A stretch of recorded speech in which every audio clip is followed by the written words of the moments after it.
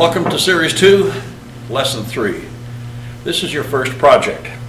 And the reason we do projects in this series is in order to introduce you to a number of the basic accessories and maybe some of the activities and some of the actions that you do in producing these.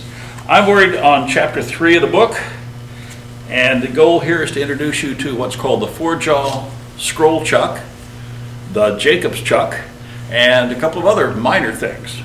So what we're going to be doing is this project, which starts on page 23, and it has two versions. It's a screwdriver project. So I went to the back of the book on page 94 and 95, and I find back here a table that shows me the material I have to cut. I needed a piece of wood for this 2 by 2 inches square by about 7 inches long. It varied a little bit, but I got the information I needed from there. So there's two versions of the project, and let me show you both of them, and we're going to do the second of the two. And what we've done is gone to one of our discount stores, bought one of these plastic handled screwdrivers, and cut the handle off. And this is what you're left with: a shaft and this little piece that carries all the components. There are two wings on the bottom of the shaft which holds it tightly into the plastic, so I went to the grinder and ground those two off so that I have something I can stick into a round hole. And when you turn that, this is the kind of project to come up with: a screwdriver with a number of different bits. This requires us drilling one hole and making sure that this diameter right here is approximately the size of this piece of rubber so that it looks nice. Well, I'm not going to do that one. I'm going to do the more complicated of the two projects. And that's this one, also purchased from the same discount store. This gives you a 6-way screwdriver, a shaft that can be taken out and reversed with small and large bits on either end.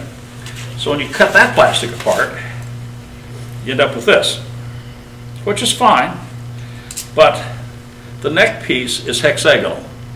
Again, I'd like it to fit a round hole. So what I've done is gone to the grinder and simply ground that part till it's roughly round. We're going to epoxy that into place later on. So here's the bit, here's the fitting, and when we get done, it's going to sort of look like this. I can take it out and reversed. The tips can be taken out and reversed. It gives us a lot of options. So some of the characteristics of a nice screwdriver: number one, it needs to fit your hand. So the dimensions on turning this thing are actually established by you as you turn this. The second thing I suggest is that the end of this be rounded over, because many times we hold a screwdriver like this, and I don't want it to dig into your palm. So this I made because it fits my hand. In fact, I brought this one from home. So we're going to make this project. Let me clear all this out of the way, and I want to show you the things we're going to be using today. A lot of stuff. Most importantly, I'm going to be introducing you to the four-jaw scroll chuck. This is probably the first major accessory that you'll buy for your wood turning lathe. It has four jaws. They all close concentrically. And in fact, if I close it down to about here, you can see that this actually forms a perfect circle. These jaws were made in one piece and then cut into quarters, so they're able to close easily. It screws onto the headstock of your lathe. This black piece here can be exchanged for different pieces depending on the thread on your headstock lathe. So you buy this part separate from this and then set them up together. There's a lot of ways to use this to hold a piece of wood. We're going to show you one way today, and in a later video in this same series we'll show you another way to hold things using the four-jaw scroll chuck. First major accessory. Second one is what's referred to as a Jacob's chuck. It has a Morris taper on this end, Morris taper 2 to fit our tailstock, and this opens and closes to capture and hold drill bits. So we're going to be drilling on the lathe using the tailstock and the Jacob's chuck to get proper concentricity. That's our second accessory. Well, to drill, of course we have to have drill bits. I need 2 different size drill bits. It's in the book. This one for forming 1 hole, and a second bit for forming a deeper hole. Now I've got tape on both of these. I've already marked how deep the hole needs to be. As you can see, 2 different depths. This drill bit's fairly unique, and you can find these. This has a Morse taper on this end. In this case, with this drill bit, I can actually insert this directly into the tailstock and drill without the additional length of the Jacobs chuck. Generally, you find these in machinist supply catalogs, but they are a standard twist drill bit and are very useful for us. So I need a chuck, ability to drill holes, and once I have the hole drilled in the wood, I want to go back to supporting the piece of wood between centers. One end is in the chuck, the other end I'm going to use a different kind of live center, one that has a point that'll fit down inside the hole that we've already drilled and hold it nice and centered that way. This is very good for when holes are drilled. By the way, this particular one here was fairly inexpensive. I purchased it from one of the discount woodworking suppliers for under $20. A good accessory for many projects. So I'm going to use that. Trick is to see if it'll lay on the table without rolling off. Let's see, what else do I need? Well, as we did in the first 2 videos, I have to be able to take my piece of wood, find and mark the center. Mark the center again by punching it. I'm going to clean the tapers on the lathe before I start with my little taper cleaner. I have my piece of wood cut 2 by 2 by 7 like in the instructions. And for finishing, this time we're going to do a little bit of sanding.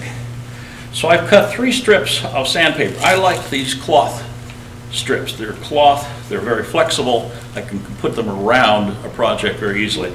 I've got 180, I'm sorry, that's 120, 180, 220. I think that's going to be sufficient. And for a finish, I'm going to do the simplest we can, and I'm just going to put on an oil finish. Raises the quality of the look, but it's very simple. And I'm using what's called a walnut oil, and we'll burnish that till it's very dry when we get done. And this is Mahoney's walnut oil. There's other brands. To burnish it and to clean up, of course, I'll need a little bit of paper towels. I like blue shop towels rather than the kitchen paper towels. They're a little softer.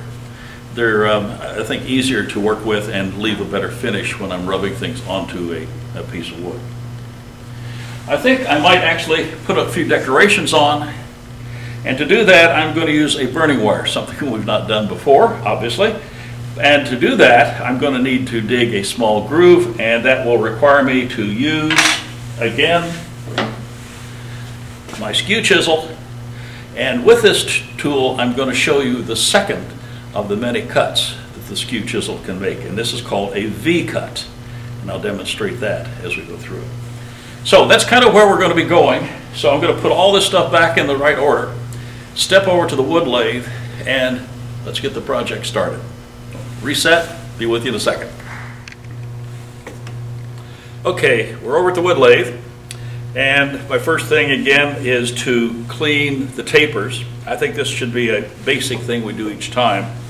Again, my Morris taper cleaner, just to remove any debris from the last time this lathe was used. I don't know when that was, and I don't know by whom, but I know that these are cleaned. It's out of the way. Second thing, I'm going to mark up the center for my piece of wood. I cut this square, so if I went all the way around, I would expect, well, I cut it pretty close to being a square. It looks like I'm off by less than 1/16 of an inch, but that's close enough for woodworking. Mark the centers, put the pencil and the marker away, come back here with my punch.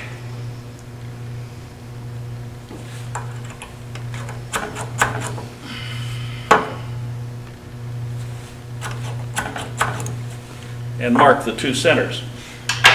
Now, when I hold this on the lathe this time, I'm going to do something a little differently. We're going to start with the 4-jaw scroll chuck, and the reason is, at some point, I need access to the opposite end of this project in order to drill a hole, which means I have to have a solid holding thing on this end. The drive center is not adequate. Well, we have an insert here we know that matches this particular lathe, so I'm going to screw the chuck on. This is a 1x8 thread, 1 inch diameter, 8 threads per inch. And I don't want to do that because it's not a tight seat. So I'm going to take the last 1/4 inch and slam it on. Trust me, to get this off of here, I'm going to need mechanical help. I can't loosen it. That's good. So, because this piece of wood is its size, and I haven't rounded it, I'm going to grab it between the corners of the chuck, like that. That's just loose. I'm not going to tighten it too much yet.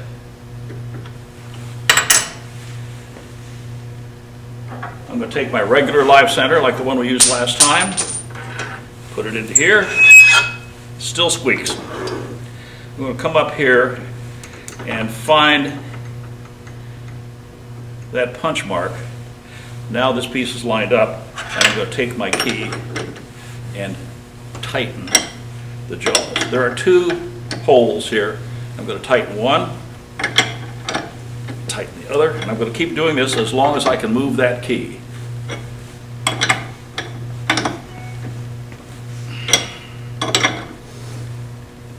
That looks pretty good. So I'll set the key aside.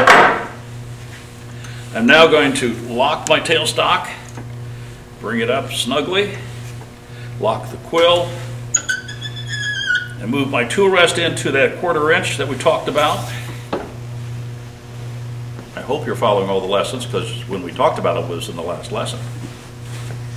Making sure that I'm clear. I'm also making sure that the end of the tool rest is clear from the 4-jaw chuck. I don't want it to run into this either. So my first tool of use will be the spindle roughing gouge, because I just want to make this round. So let me get myself ready. Watch is off. Glasses are on.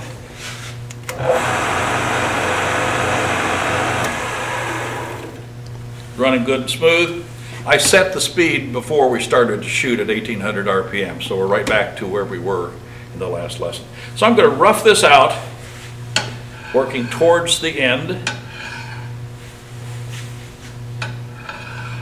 I think I'm going to prefer to do it with the left hand to keep me more in front of my project. I have to be cautious not to run into these metal jaws, and my goal is just to get it generally round.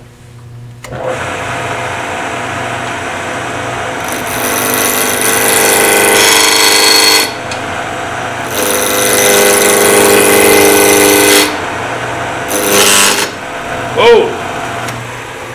I have a problem. You didn't probably see it on that camera, but I saw the tool rest move. It actually twisted a little bit, so it means that it was not locked as tight as I would like it. I went back and rechecked it. It seems solid now, but that was a problem ready to happen. I caught it in time. So back to finishing my roughing cuts.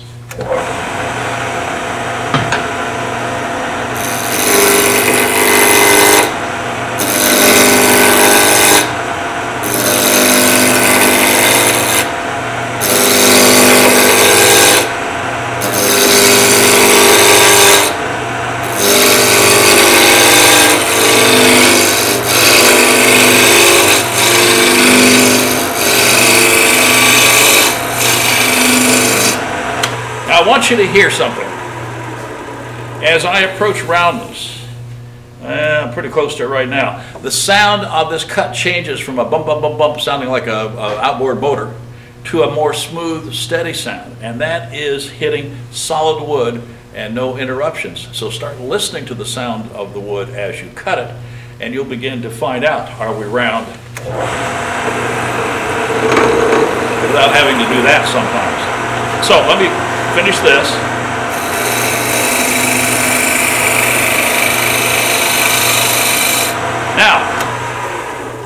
I didn't get all the way up next to the chuck because as I cut with this tool, laying like this, I'm worried about this running in there. Know that this tool can be rolled up on its side and I can get much more closely approaching this jaw without running into it. This is used a lot in furniture turning to get a round portion of a piece of furniture connected to a square portion of a piece of furniture, the apron of a chair connected to a leg, for instance. So I'm going to roll the tool on its side and continue roughing until I get just a little closer to the four-jaw chuck. Tool's on its edge.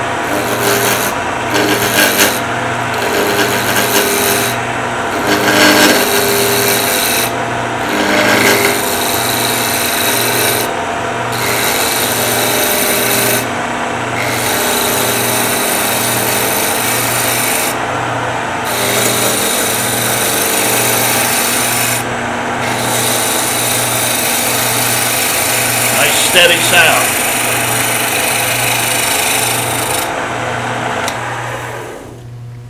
Now we got it round all the way up to here. As you see, it didn't leave a very smooth surface at the end, but I don't really much care. This is all going to get cut away in the long run. So we have the piece round, and now before I take any more mass away, I want to drill these holes in the end while I have the most mechanical support in the piece.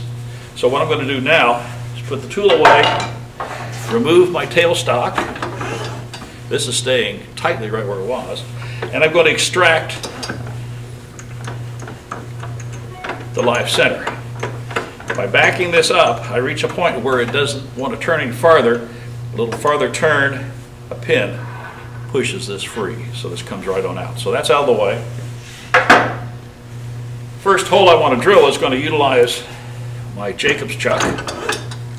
So I'm going to seat it.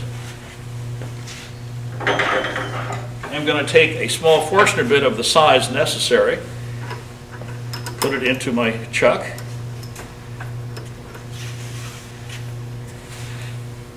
tighten the jaws down, move it up, and the point of this intersects that live center hole.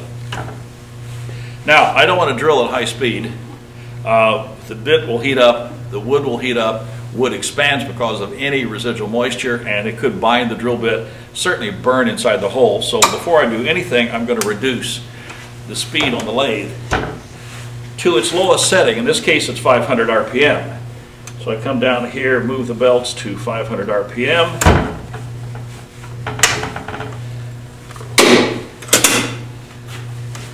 Check everything's clear. Now I can see this end is not square, and I'll deal with that later. So now with this tool rest out of the way, tailstock is locked, the quill is unlocked. I'm going to advance this drill bit until I'm up to the pencil mark. I like to take little cuts and stop. Problem with drill bits is they will load up with chips, which will also cause them to bind. You can see them building up inside the Forstner bit right there.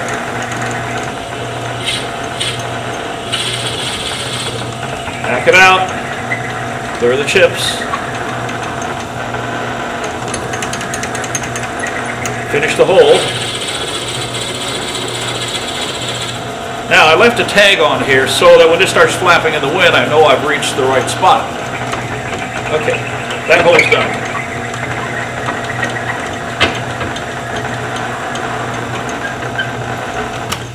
And I have another hole to drill. I'm going to extract this. And for the second hole, it has to go much farther down. And I'm using that Morris taper bit. Well, I have to get this out far enough that it will seat, and it's seated. This is going to go further down. Now it's a twist drill, which means it's going to extract the sawdust and the chips to some extent. But don't trust that because it still loads up.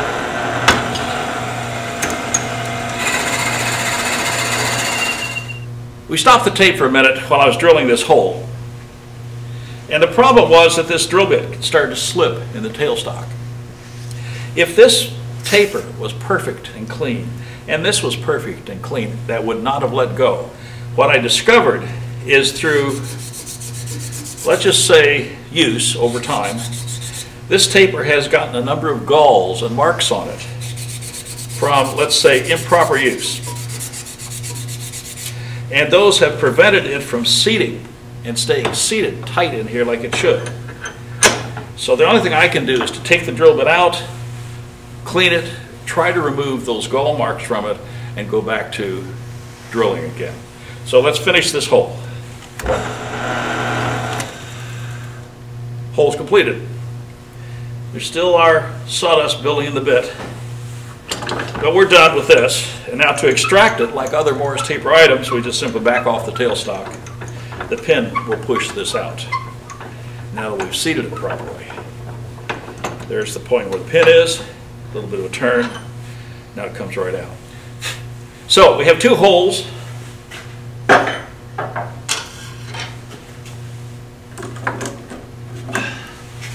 And the first larger hole is to seat this component in.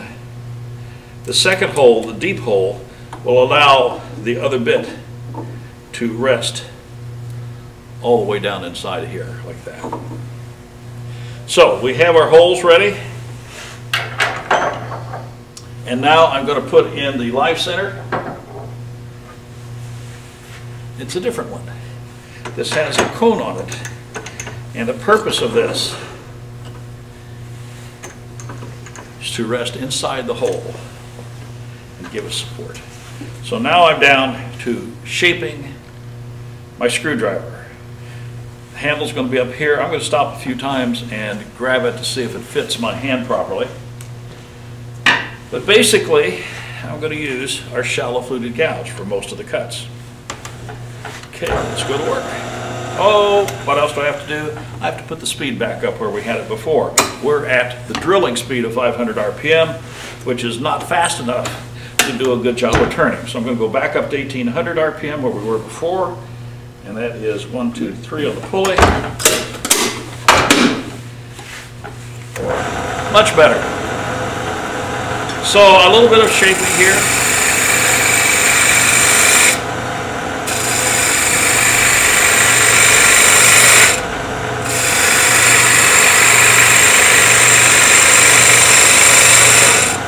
I'm using this gouge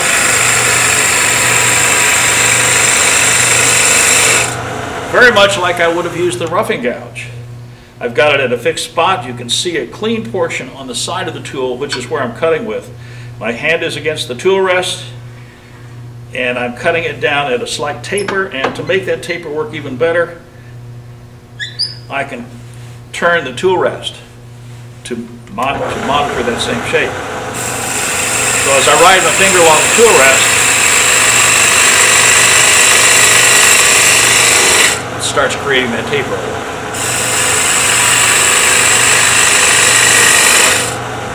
Right hand holds the tool against my side. Could I have done this with a roughing gouge? Yep.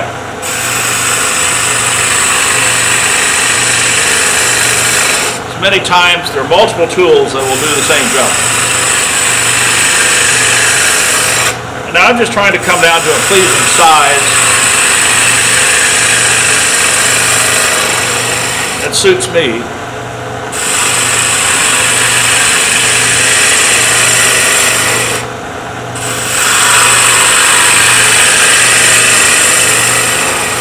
And it's just repetitive cuts. Trying not to run into my live center.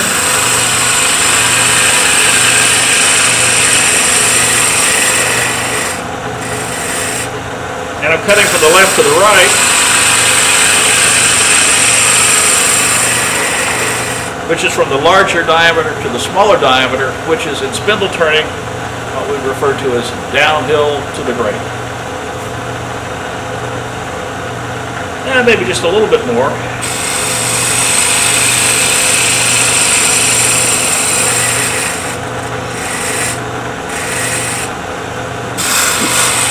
Now I think I want this not quite that tapered, so I'm going to make this a little smaller up here.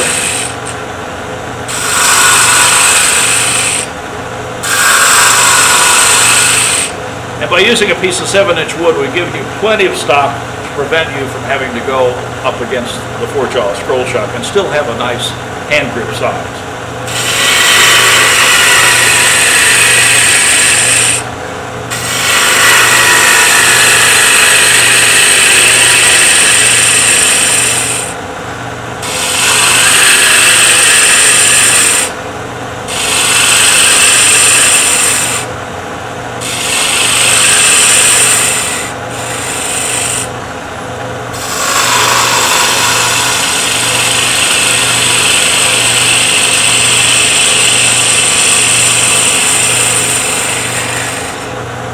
That last cut I went a little slower because I wanted a better looking surface.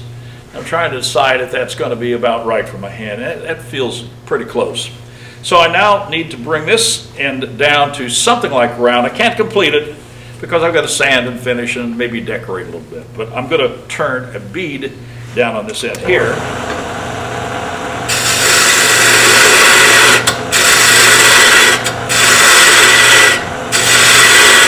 All that wood's got to go away. So I'm going to roll a bead. Fingers on the right hand side, my wrist is free. First cut.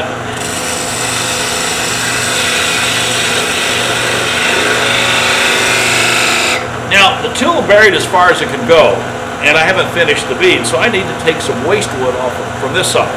So I'm going to come back and do an opposite bead just to remove material.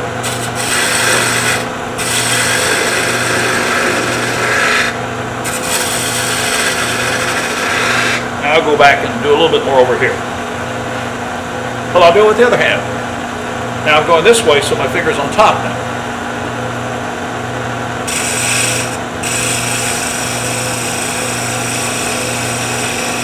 Going really slow because I want to get kind of a nice look to it.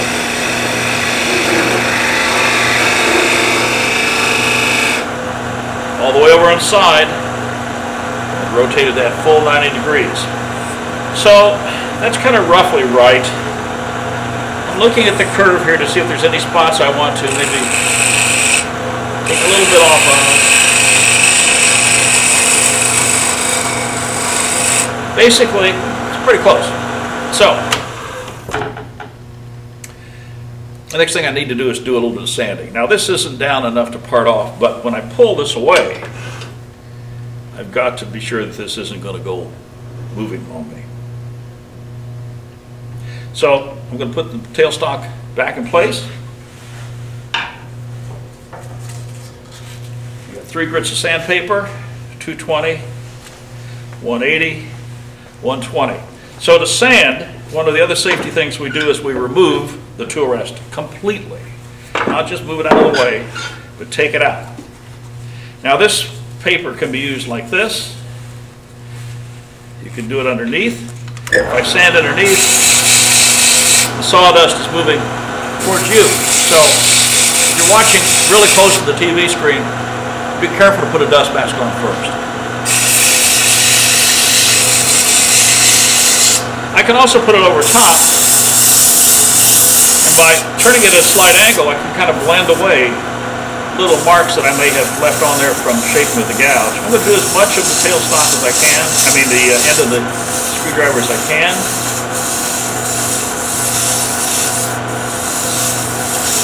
And that's 120,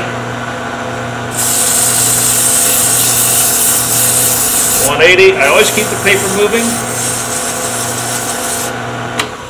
And one of the things we're going to do in one of our later lessons is do something where the surface is really going to be important. And that means turn the lathe off after you're sanding and sand by hand with the grain. What that does is take care of any of those little circular marks you might have put on with the sandpaper. If you don't keep the paper moving, you'll definitely get spiral marks. And so I try to keep it moving. Now that's removed a lot of it. Now I'm going to go to 220, do the same thing one more time. This is a screwdriver. I don't need it really, really smooth. I want to be able to grip it.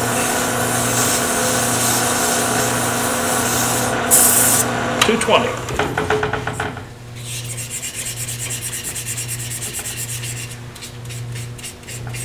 Okay, now I'm going to show you something new. Second cut with the skew chisel is what's called a V cut. And we use it many times to set up for a decorative mark I'm going to do next.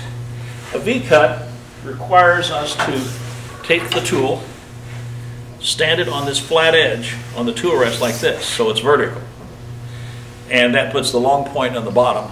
And I'm simply going to roll the tool in. Now it won't go very far because this V-shaped blade is going to bottom out. So I'm just going to leave a little bit of a V mark, and that's all I want, because it's going to lead me to put 2 or 3 decorative marks on this.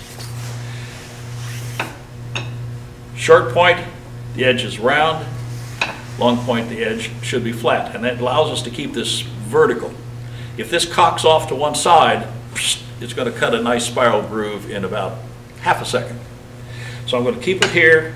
I'm going to maybe make 3 excuse me, little tiny V cuts. 1,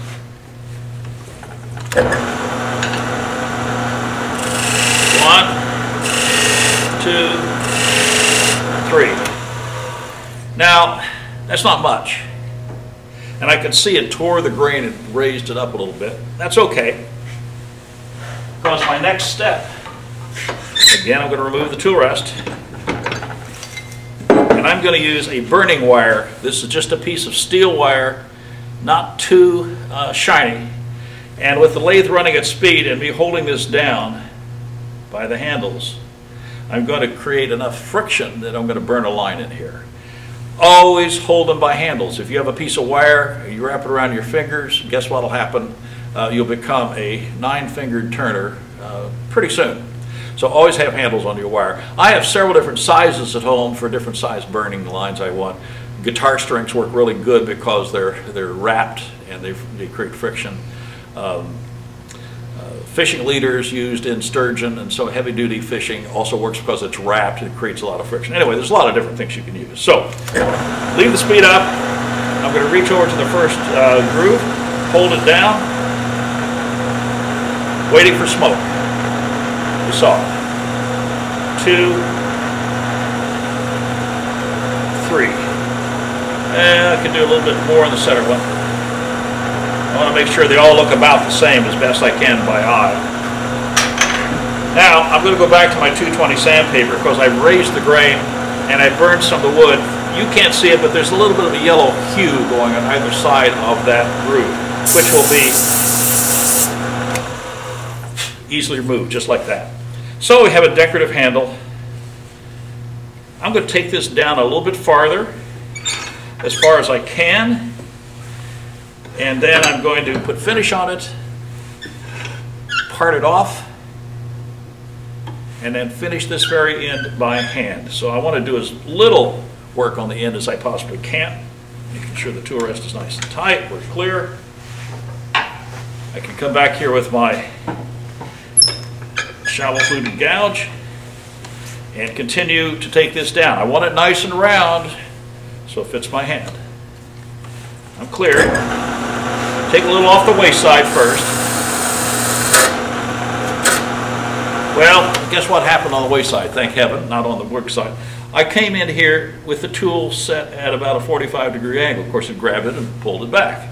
I didn't have it all the way vertical like I needed to have it. So now I'm going to check to be sure I do it right. And now I can open up the tool as I come down like a cove.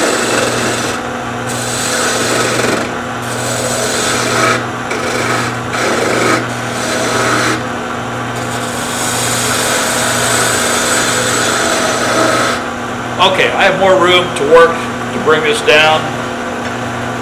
Back to the left hand.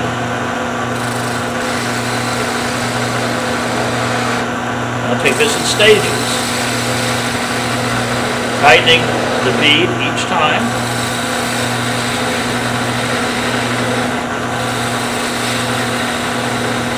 The tool is all the way up on its side. And I'm not really happy with that bottom yet, but that's okay. Tool rest out. Back to my 180 and 220 to sand some more of that area I just exposed.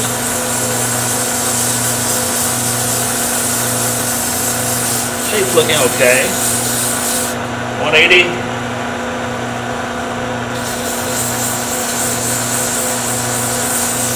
220. Okay, so we're down to finish. No, I don't mean complete, I mean add finish. And I'm going to use what's called walnut oil. Just happens to be something that goes on easily. It doesn't take much work. And I'm going to use a piece of blue shop towel, fold it up to apply it. Set the top aside so I don't lose it.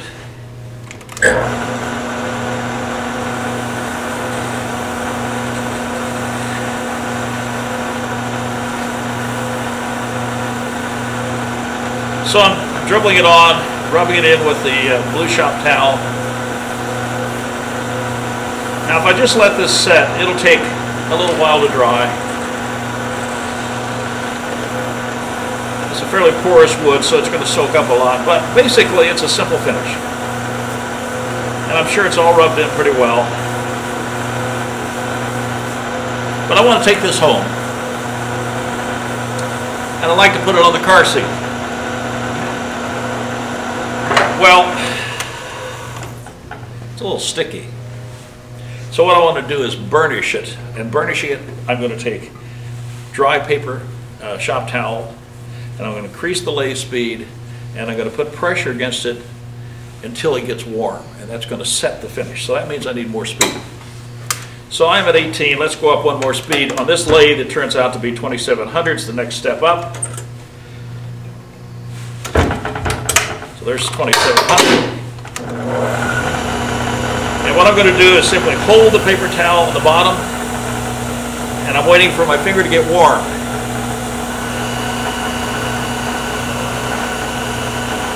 And what that's going to do is set the finish. A lot of different finishes you can apply. The one of your preference, it's fine. See some of the oil coming off.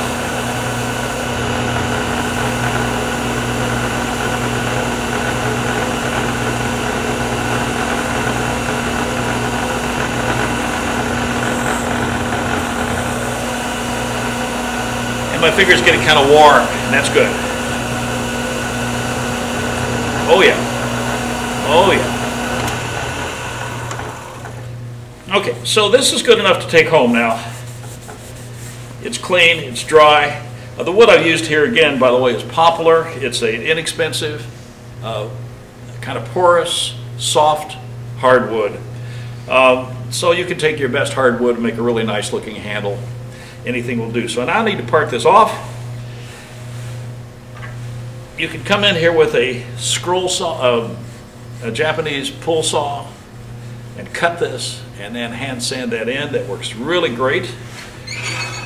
We can use our parting tool to take that off, which is probably what I'm going to do today. I'm going to part towards this side, not cutting right down to the end, because what will happen is it'll pull out a few fibers. And I don't want those fibers below the surface. I'd rather sand off a little extra wood than have a hole in there that doesn't look good. So I'm going to get my parting tool out wherever it is, probably down here. I'm going to put the tool rest back in because I need to rest it. I'm going to bring it up here relatively close. Now the parting tool is thicker this way than the gouge I was just using, so to reach the center, I'm going to have to put the tool rest a little lower. Locked. Yeah, that looks pretty good. So now, if I cut this off with this in here, it's going to bind between these two pieces and go flying. So I'm going to kind of lightly hold it with this hand. Use my thumb against the parting tool to guide it. I'm cutting with my left hand. And I'm at 2700 from the, I want to take it back down to where I was, down to my 1800 RPM. That's just one notch down.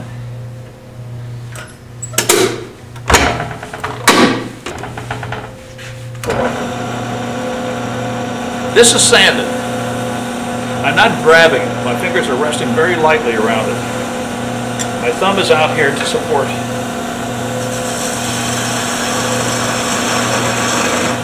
And I'm not going to push really hard. I'm going to take my time.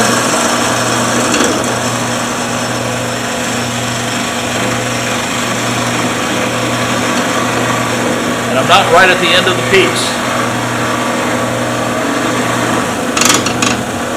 As soon as we part off, you'll see what I mean. When you get down towards the center, the wood's not moving very fast. So it's going to take a little while to get through it. By the way, there's no drama when you finally cut through, because I'm already done. The piece has already come up. It basically just stops turning. So what we have now to do is we have this little nubbin on the end that needs to be sanded away, carved away in some way to complete the handle, which I'll do that off camera. And then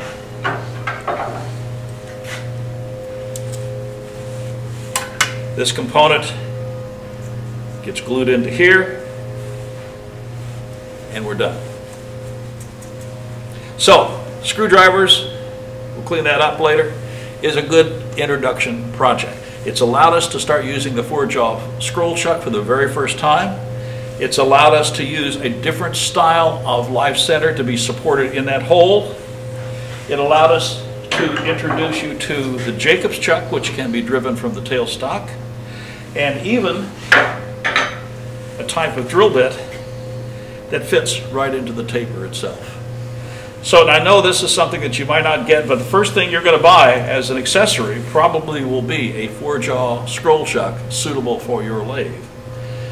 At the same time, or very shortly thereafter, you'll probably buy one of these, because several of the projects we're going to show you require holes being drilled, and this is the easiest way to drill a hole that is concentric to the rotation of the shaft. So in our next lesson, we're going to introduce you to another way of holding things on the chuck. We did it between centers. We've introduced the 4-jaw scroll chuck, and we're going to now, in the next lesson, introduce you to a collet chuck system. Hope you're following along, trying some of these projects. We'll see you in the next lesson.